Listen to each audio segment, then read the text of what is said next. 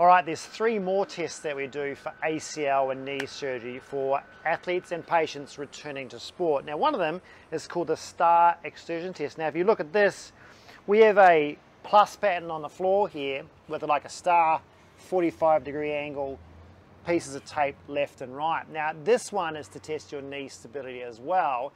And what we're aiming for is we're testing forward and then posto-medial and posterolateral movement and how far you can go.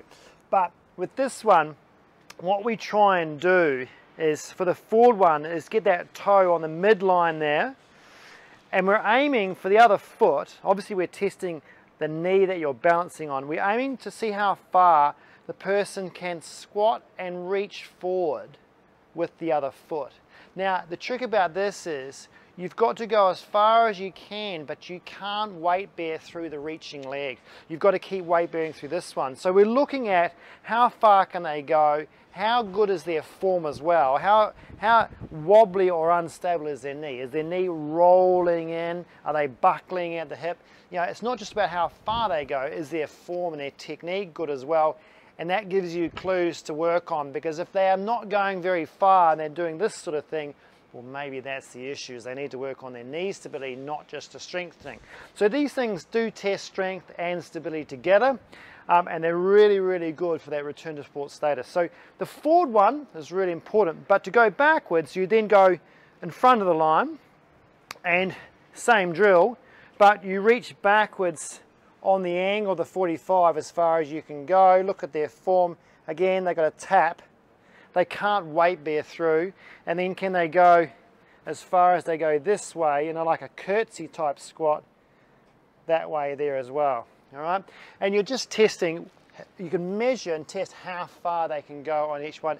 Is there a discrepancy between your left and your right?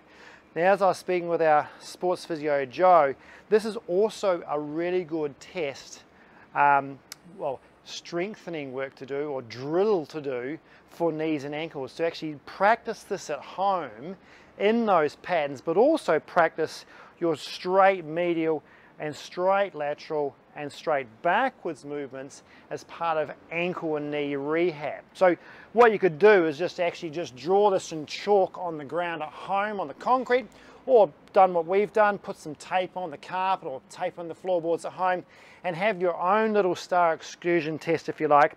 So when you're doing ankle or knee rehab, you can have your foot right in the middle and start working on how far you can go medial, how far you can go lateral, how far you can go backwards. So when you're doing rehab drills, it doesn't really matter where the foot is, okay, as long as again you're still not weight bearing through that foot. But when you're doing the actual test for return to sport, it's the forward and the 2 back on the diagonals. That's the ones we care about, and you've just got to make sure your foot placement is correct for if you're measuring. So again, if you're going forward, your toes on the front line. If you're going backwards, your heel is on that line. All right, okay, so our second test when we are testing our ACL and knee surgery clients when they're returning to sport to see what their knee stability and strength is like is our sit to stand, like single leg sit to stand test. Now, this one is done on a bed or a chair, but a few things you've got to think about. You have to be like 90 degrees to the hip or level with the thigh. Now you can see this bed is therefore too high. So I've got the luxury of being able to drop that down. Some people at home may just have a chair. Now, if the chair is too low, so if you get to the point where it's past sort of 90 degrees here and you're too low, you'll need to elevate yourself up on something like a pillow or something firm, okay? So with this one, we're lucky. With our clients, we can just test them and get that bed to the exact height where they are level at the thigh here. So this one, you're aiming for 22 single legs. So above 22, and you pass the test, single leg sit to stands. So with this one, again, you're going to try, you're not allowed to push up, you've just got to stand up and sit down. And you can put weight through that bed, but you're aiming to go straight up and down at a nice even speed and get 22 out. Now, that's 6. I'm going to see if I can do 22 for you, so I'm not lying. And this one is quite hard as far as stability, as far as endurance, but also when you get to that end range, you start losing a bit of power. You start getting a little bit tired.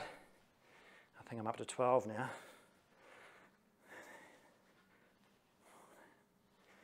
I have to concentrate now. You can see how hard it is. I'm working hard here.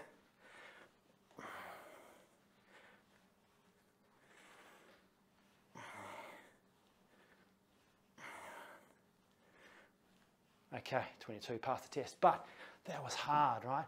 But as long as you pass the test, but again, compare that to the other side.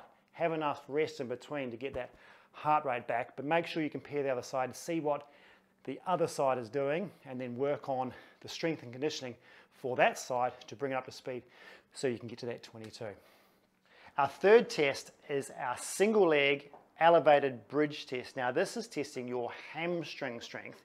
Now very important for those ACL and knee surgery people who have had a hamstring graft to test them to see what it's like and how it's recovering on their way to return to sport, as well as people who've had like tendinopathies and hamstring tears. It's also very good to test their strength as well as injury prevention for hamstring in sport as well. Now to do this test, what you need is a chair or a box. Not a low one, preferably pretty high, maybe around about 60 centimeters if you can. And you need to set yourself up that when you have one leg on the box, you are sort of less than sort of 90 degrees here, okay? So you're not sort of fully 90 degrees, otherwise when you get up to the top, you'll be in too much knee flexion. So not too far back because you don't want to end up straightening your knee. You want to be at the point where you've just got a roughly nearly 90 degrees of the knee bend, and you cross your arms across the chest because you're not allowed to put your hands down and put load through here and stability through here. You're trying to just isolate that leg. So when you come up, it is all the way to the top, so your knee is not fully straight. There's a little bend in that knee, and it's how many can you do? So this is a capacity test, if you like, to try and see how much endurance and strength have I got out of my single leg hamstring elevated bridge. And how many can I do left versus right, okay? Is there a difference between my left and my right? And is that difference based on strength, left versus right, being left-handed or right-footed? Or is it based on the fact that it's the surgery leg or the non-surgery leg? Regardless, we have to have that difference within 95% left and right before we get those people returning to sport. That's really important. And this is a really good test to do. So if someone is weak on that side, they're in our strengthening program for hamstrings, and then we test them throughout that strengthening phase to get them back to sport.